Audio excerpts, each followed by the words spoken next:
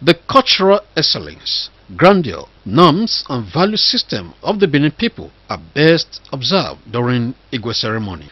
One notable royal personage and torchbearer of the Benin Royal family that celebrated the Igue ceremony is the heir apparent to the Benin throne, His Royal Highness Crown Prince Ehenede Irejawa Edaken Noselu.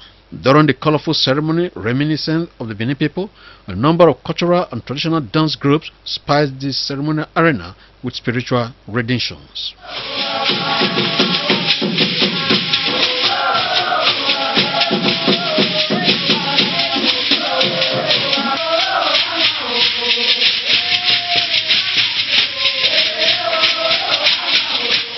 The ceremony was also an occasion to offer thanks to the Almighty God and the ancestors for sparing the Idake's life, as well as asking for God's blessings and protection for the Idake and the royal household.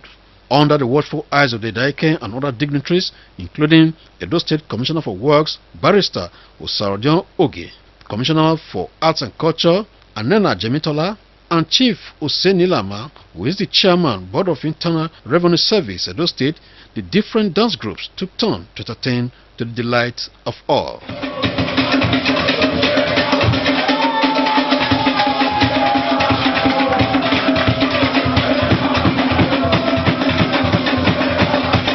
The rituals connected with the spiritual worship of the Idake's head was performed by representatives of the Ogbe family in accordance with the Benin custom, who anointed the Benin Crown Prince with blood of the sacrificial offerings. William Siama reporting.